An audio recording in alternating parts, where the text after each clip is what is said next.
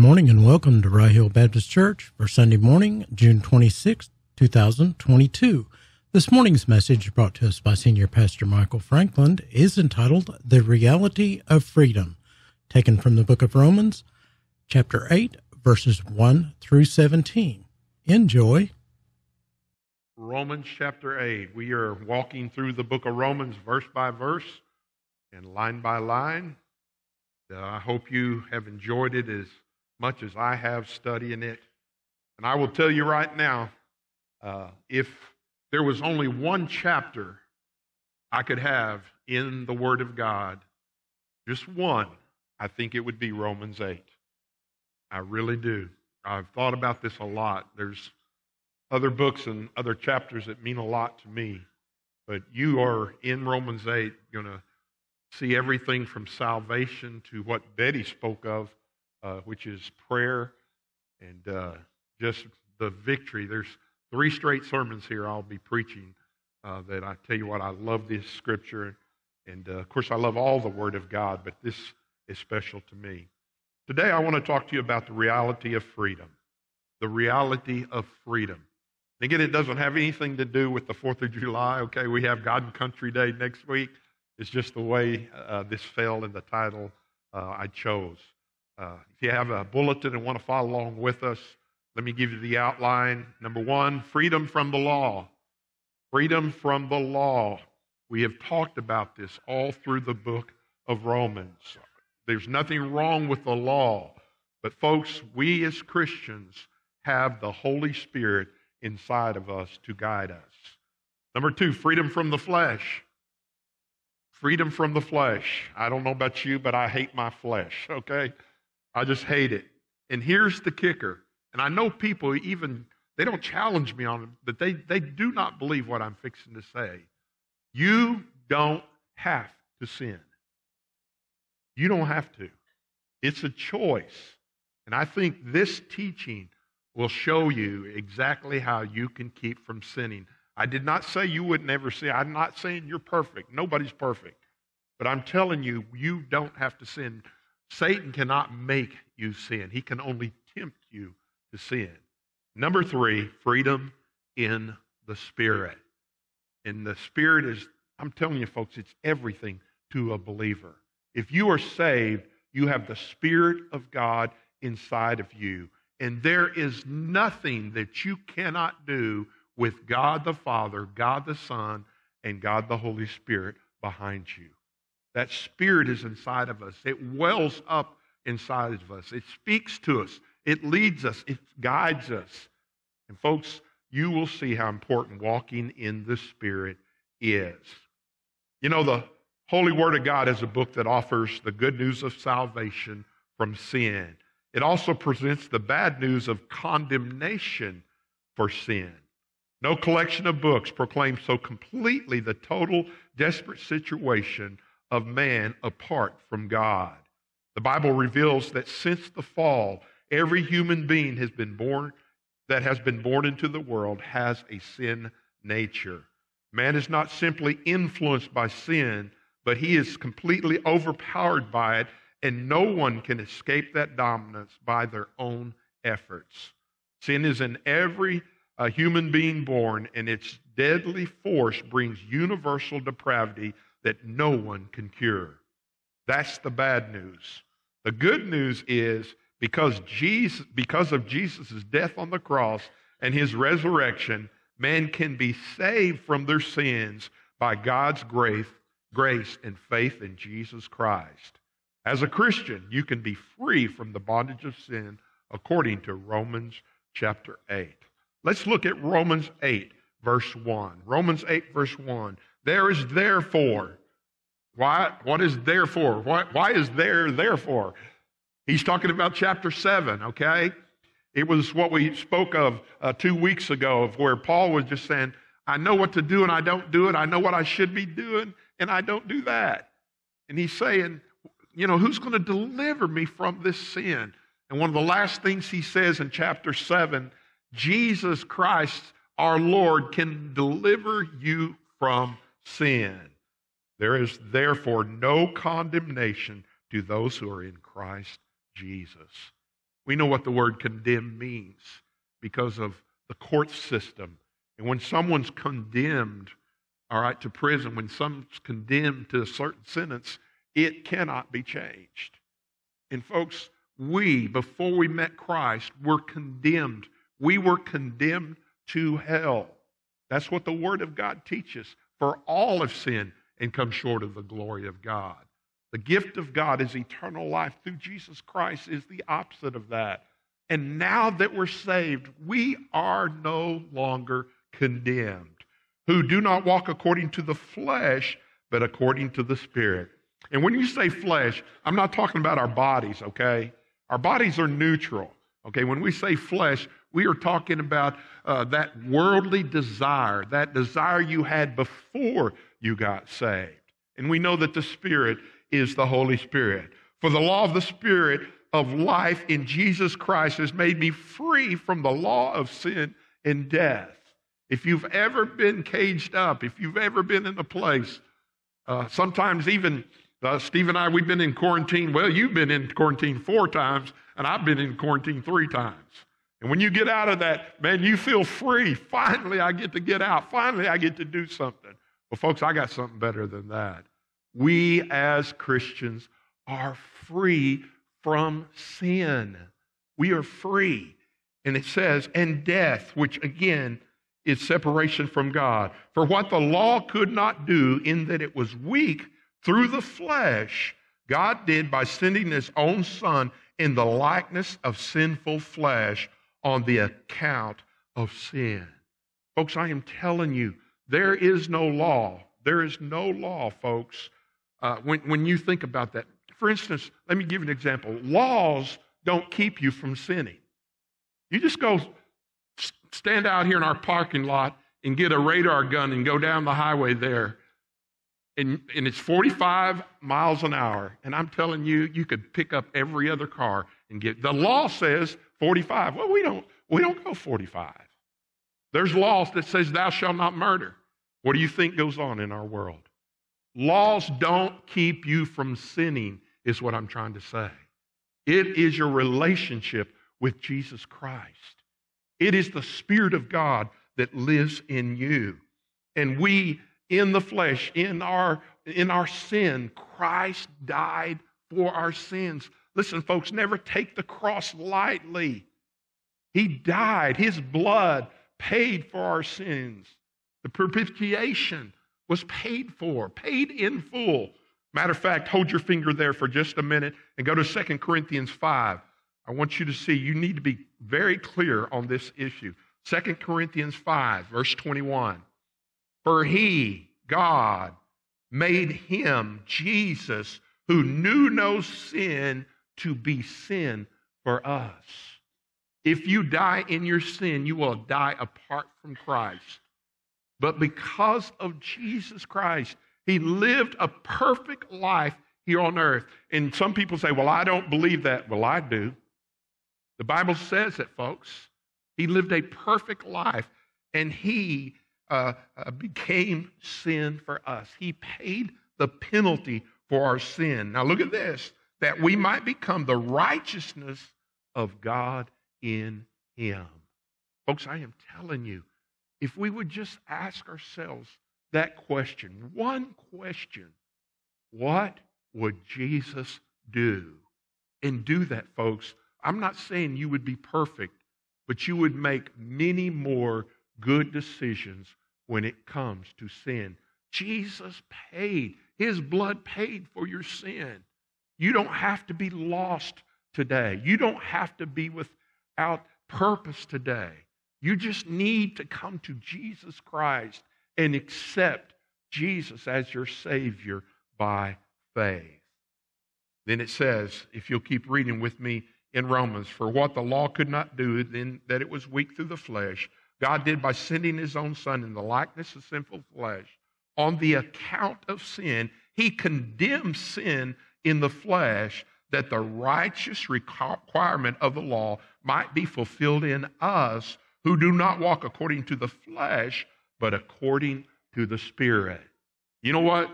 Some people say this, well, I sin and I hate myself because I sin. I regret I sin. And I've even heard some people say, why doesn't God, when you get saved, just take you up right then? Why don't he just get you out of this world and you don't have to deal with sin anymore? Folks, that's the explanation right there in the scripture that we just read. He leaves you here so that you can be a testimony for Jesus Christ and for God. And for when you walk with God and you talk with God and you meditate on Scripture and you pray for people and you love people and you give testimony, you are telling people how good God is.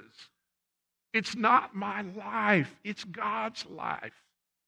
I died to self when I accepted Jesus Christ to come into my life. This week again, it happens all the time. People say, man, I love to hear what's going on at Rye Hill Baptist Church. I love to hear and to see what is going on there. And then they'll say, you are doing a great job. Folks, I'm telling you, it's not me. It's Christ in me. It's the Holy Spirit. We have to give God the credit. In me. Folks, even the Bible says there's nothing good in us. And I understand being saved. I understand doing the right thing. But I'm simply saying, folks, we need God every moment of our lives. We need to give God the glory for anything good that happens in our lives. And I'm just getting old enough to understand there's two laws they're talking about here. The law is the law, the commandments in the Old Testament. And I understand also there are man-made laws. By the way, folks, did we not experience a great victory when they overturned Roe versus Wade this week?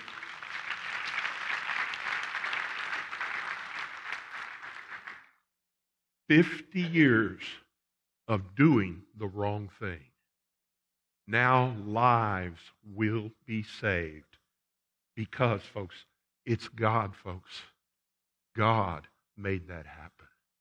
And no law. That's a man-made law. And folks, people break laws. Matter of fact, I could give you an example in the scripture. Matthew chapter 19. You talk about somebody, he is a better person than you and I promise you. Matthew chapter 19. Verse 16, now behold, one came and said to him, Jesus, good teacher, what things shall I do that I may have eternal life? He wanted to know how to be saved. He wanted to know. So he said, why do you call me good? No one is good but one, that is God. But if you want to enter into life, keep the commandments. And he said, which ones?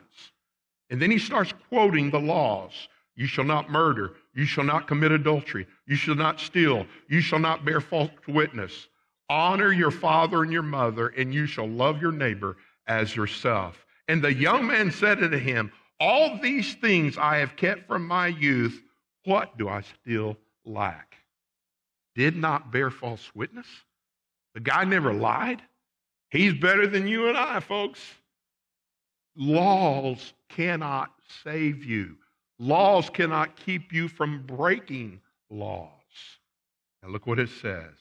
And he said, Jesus said unto him, if you want to be perfect, and again, that's not sinless perfection. That's Christian maturity.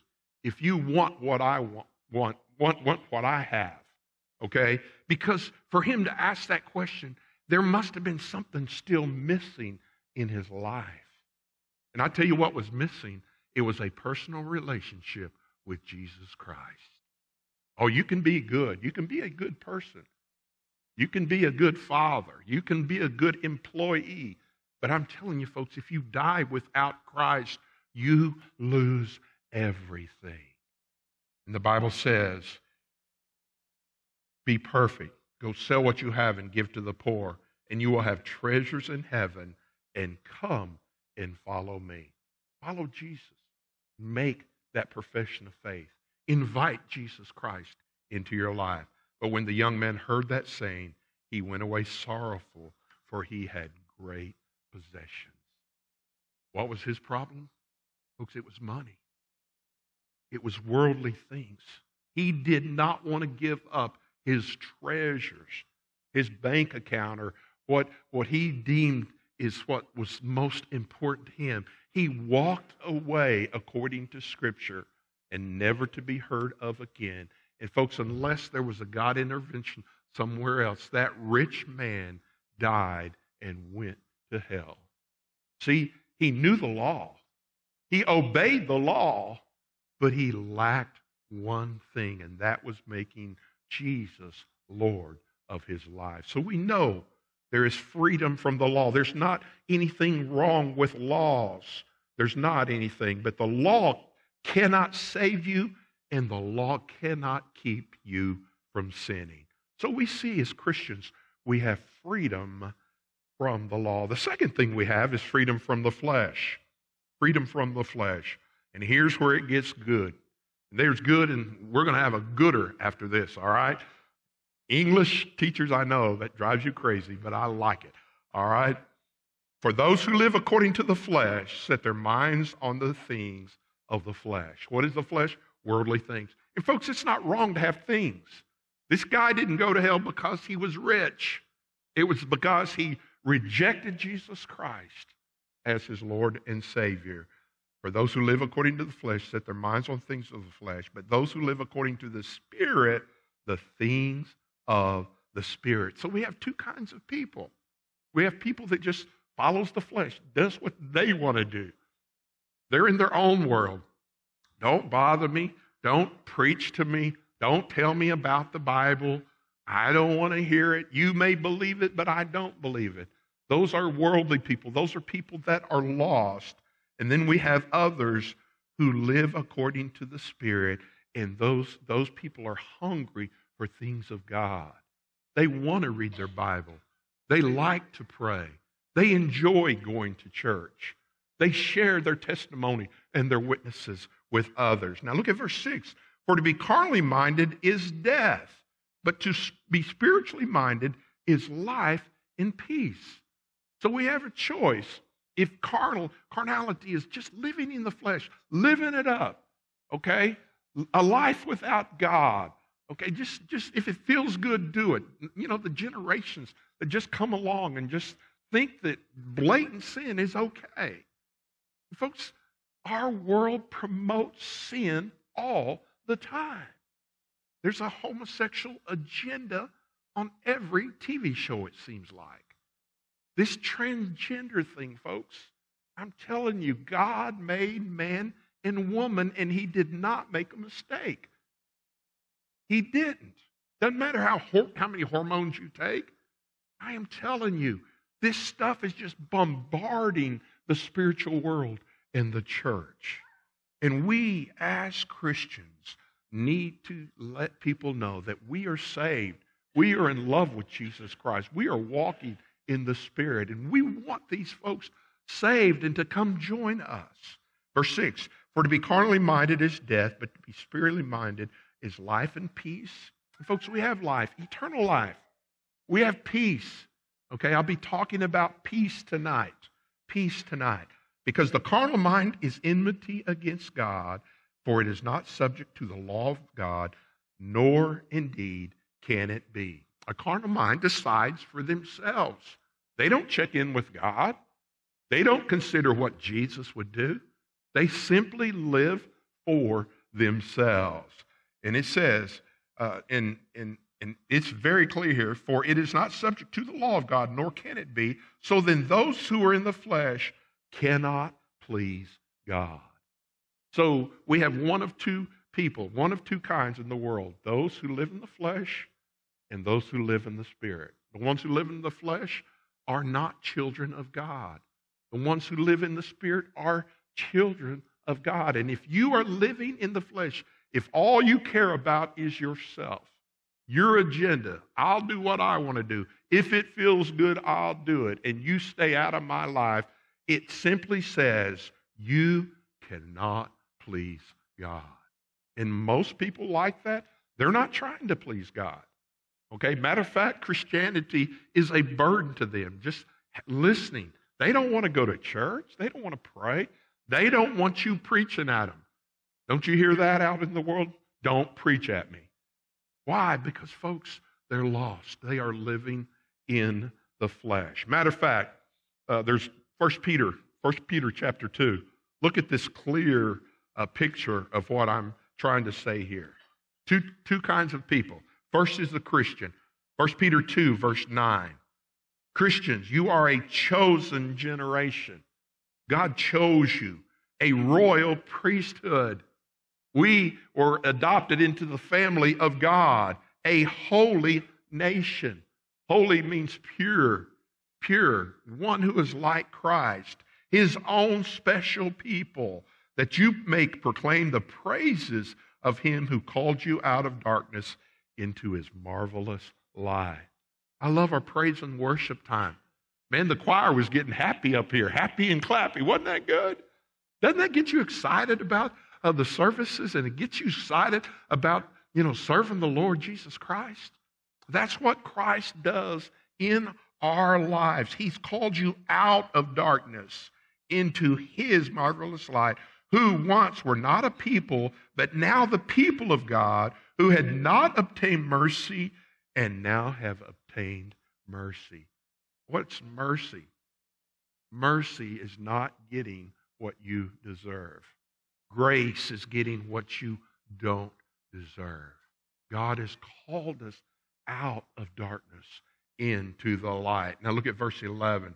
The lost world. Paul is saying, Beloved, I beg you as sojourners and pilgrims, abstain from fleshly lust which war against the soul. Folks, there's temptation everywhere. Everywhere there's temptation. And we as Christians, I'm telling you, I'm so glad we have remotes on TVs.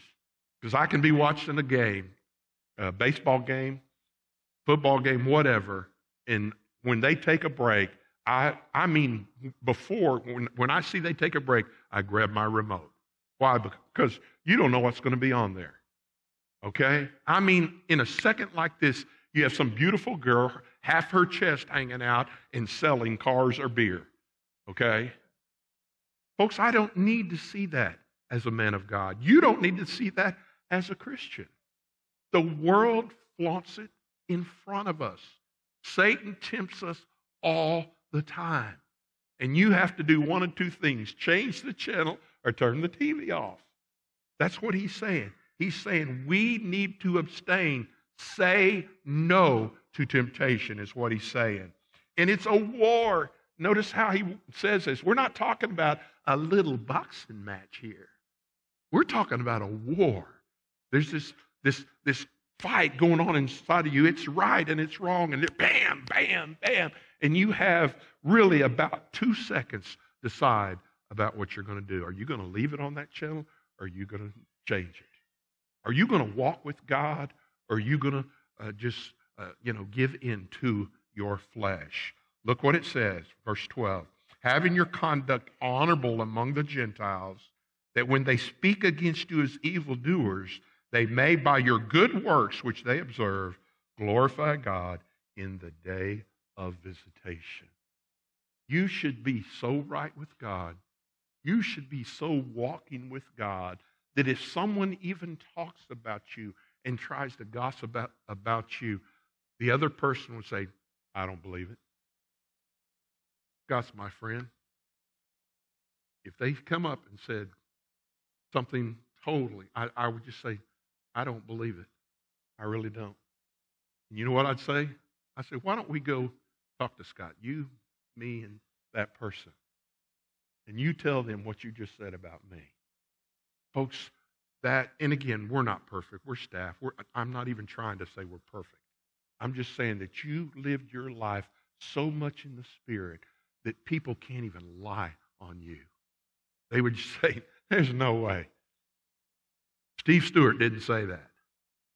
I didn't say that. And that's what he's talking about, folks. We have to stay out of the flesh, and we have to walk in the Spirit at all times. It sneaks up on you. It comes to you. It's quick about it. Sometimes you just have a second or two to decide, are you going to walk in the flesh, or are you going to walk in the Spirit? So we have freedom from the law. We have freedom from the flesh, and we have freedom in the Spirit. I love this part. Look at verse 9. But you are not in the flesh. I don't have to be in the flesh, but in the Spirit, if indeed the Spirit of God dwells in you. Oh, folks, you need to know that you know that you know. If you can sin and it not bother you, I would be concerned about my profession of faith. Now, I'm not saying you won't ever sin. But I'm just saying if it doesn't even bother you, folks, the Holy Spirit is inside of us, convicting us of our sins. Now, if anyone does not have the Spirit of Christ, he is not here. And again, the flesh and the spirit, the saved and the lost he is speaking of. And if Christ is in you, the body is dead because of sin, but the spirit is life because of righteousness.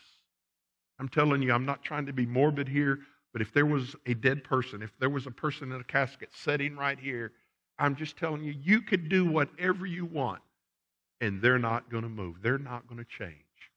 And folks, that's the approach that we have to sin.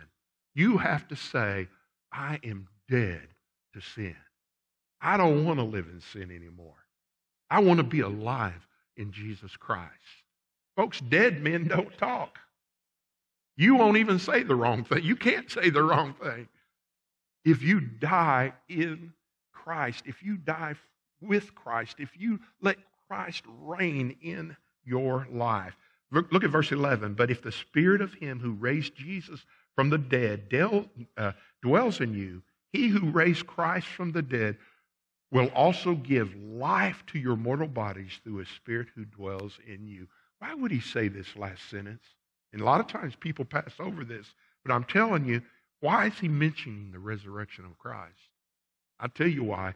Because every one of you sitting here probably has one or two sins that you cannot overcome. And you have convinced yourself you cannot overcome. But folks, our Bible says something different. My Bible says I can do all things through Christ who strengthens me. And his point is, if God can resurrect the dead, he can take care of your sin. He can keep you from sinning. But we have to make a choice. We have to make a choice. And folks, that choice is life. That choice is walking in the Spirit. That choice is feeding our spirit. That choice is worship and fellowship with other believers. Don't tell me you can't do it. I don't believe that. I believe I can do all things through Christ who strengthens me. Verse 12, therefore, brethren, we are debtors, not to the flesh, to live according to the flesh. For if you live according to the flesh, you will die. 3 times in this text, he says you will die, which will be a separation from God if you live in the flesh. But if by the Spirit you put to death the deeds of the body, you will live. Folks, we have to crucify our flesh. We have to die to self. We have to say, God, I am making you Lord of my life. From now on, I am going to be dead to sin. I am going to listen to you. Verse 14, for as many are led by the Spirit of God, these are the sons of God. My biological father passed away 12 years ago, and I learned a lot from my father. I really did. A lot of good things. But you know what? I have a spiritual father. I have a Father that is in heaven. I have a God that looks out over me. I have a God that loves me. I have a God that sent his Son to die for me. I am a child of the King. A child of the King. The Bible says in verse 15, for you did not receive the spirit of bondage again to fear. And folks, here's what bondage is. Bondage is just going back and forth, going back and forth, going back and forth. Folks, I have fought this my whole life. The picture that you know what I'm fixing to say. My bondage is food. Okay, my bondage is sweets. I have lost 567 pounds in my lifetime. I'm not proud of it. I'm really not. But Scott, we've talked about this. Until you make it a spiritual issue, it's not going to change. You have to make it a spiritual issue. You have to say, with God, I can do it. I can do it. And I'm telling you a weakness in my own life. We all have them, but don't settle. Don't just say, I can't do it. I've tried. Folks, I believe God can save folks from any addiction. Any addiction. And it begins many times with salvation. Some people just need to get saved. Okay? But God is with you. His Spirit is inside of you. We don't have to fear. We don't have to be in bondage. Look at the rest of that verse. But you receive the Spirit of adoption, whom we cry out, Abba, Father. He's our Heavenly Father. All right? It's like the word daddy. He's our daddy. Remember when you were young and you felt protected by your daddy? You felt loved by your daddy. And not all people experience that, but all Christians experience that. I understand what you're saying. God adopted you into His family, and we're going to live in His house forever and ever and ever. And you know what else I found about the flesh versus the spirit? I sleep a lot better. I feel a lot better. I act a lot better. My attitude's a lot better when I'm walking in the Spirit and not walking in the flesh. We battle our flesh all the time. And folks, do not give in. Do not give in. Abba, Father, the Spirit Himself bears witness with our spirit that we are children of God. Man, I cringe when I hear this answer to my question. If you were to die today, would you go? I'm asking somebody, if you were to die today, would you go to heaven? Well, I hope so. All of eternity is on I hope so. Well, I think so. Folks, the Spirit tells you yes, or the Spirit tells you no. And if children, then heirs. If heirs of God, then joint heirs with Christ. Figure this out, folks. Joint heirs with Christ. All right? I remember when I was younger, my dad had to co-pay for me to get a car. And guess what me and my dad were? We were joint heirs at that time. If I didn't make the payment, he had to. And I knew better than not to make the payment. I was more feared of him at that time. All right? Now, folks, get this. You're going to miss a huge point if you don't hear this. What Jesus has, you can have also. He did it for 33 and a half years. I think that's a pretty good track record. And that's what He's saying. He's my big brother. God is my Heavenly Father. The Holy Spirit is inside of me. You've got 3 reasons to say no to temptation. 3 there. Joint heirs with Christ. If indeed we suffer with Him, we may also be glorified together. Betty, this is what you were saying. Suffering's a thing of life. Being a Christian, you are going to be persecuted and you are going to suffer. It doesn't take anything away from your walk with Christ. Bad things happen to good people, folks. But we can't stay there. We can't live there. We must count our blessings. We must name them one by one. One scripture, and I'm finished. Ephesians chapter 3. Ephesians 3, verse 14. For this reason I bow on my knees to the Father, our Lord Jesus Christ. This is Paul speaking to the church at Ephesus, from whom the whole family in heaven and earth is named, that He would grant to you, according to the riches of His glory, and to be strengthened with might through His Spirit in the inner man. Our strength comes from the Lord. Our strength comes from the Holy Spirit. You've got to feed that, folks. You've got to read your Bible. You have to pray. You have to, just be totally sold out to Him. Now look at verse 17, that Christ may dwell in your hearts through faith, that you being rooted and grounded in love may be able to comprehend with all the saints what is the width, the length, the depth, and the height, to know the love of Christ, which passes knowledge. Oh, folks, God loves you. God wants you to succeed. Some of you, God wants you to be saved today. Today. And look at this, that you may be filled with all the fullness of God. There are some people that truly believe that there are two blessings. Okay? You get one of the blessings when you're saved, and later on you get a second blessing. Folks, you get the Holy Spirit and all the blessings when you are saved, when Christ comes into your life. Now look at verse 20. Now to him who is able to do exceedingly abundantly above all that we ask or think, according to the power that works in us. Notice the words here, exceedingly, abundantly above all. Let me paraphrase with you. There's nothing that our God can't do. What do you need today? He's got it. I didn't say, what do you want today? I said, what do you need today? Everything is at your disposal. Everything is there. Everything is in the Word of God. There is no examples that He does not cover. Everything is in His Word. Exceedingly, abundantly above all we ask and think, according to the power that works in us, the Holy Spirit. And to Him be the glory in the church by Jesus Christ for all generations, forever and ever. Don't tell me you can't do it. Don't tell me, but, and you fill in the blank. But my Bible says, with God's help, I can do it. I can do all things through Christ. Folks, you have to realize who you are and whose you are. God is with us.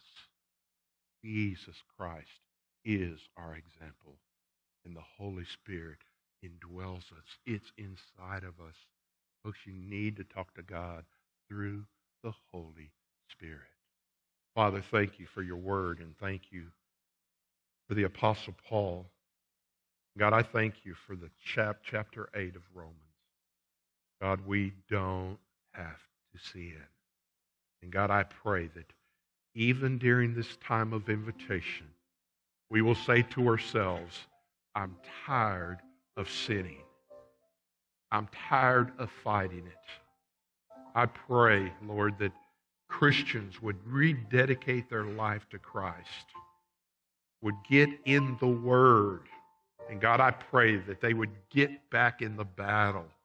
I pray those who have given up, those who have quit, those that have said, what's the use, will get back into the fight, Lord. It's a spiritual battle, and we can win. We already have won. And God, I pray for the lost.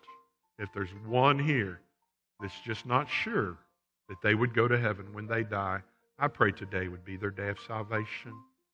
And God, I pray for others. Maybe they need to follow the Lord in baptism, or even come on a promise of a letter, or join the church in some form, in some fashion. God, this is your church. This is your word we are speaking. So God, I pray the Holy Spirit would start moving. It already has. And God, I pray that the Holy Spirit would just speak to each of us. God, thank you for victory over sin. The victory was at the cross. We've already won. So God, I pray that we will live like winners this week. In Jesus' name I pray. Amen and amen. Would you stand to your feet? If God has spoken to you in any way, would you come? We thank you for joining us this morning here at Rye Hill Baptist Church, and may God richly bless you.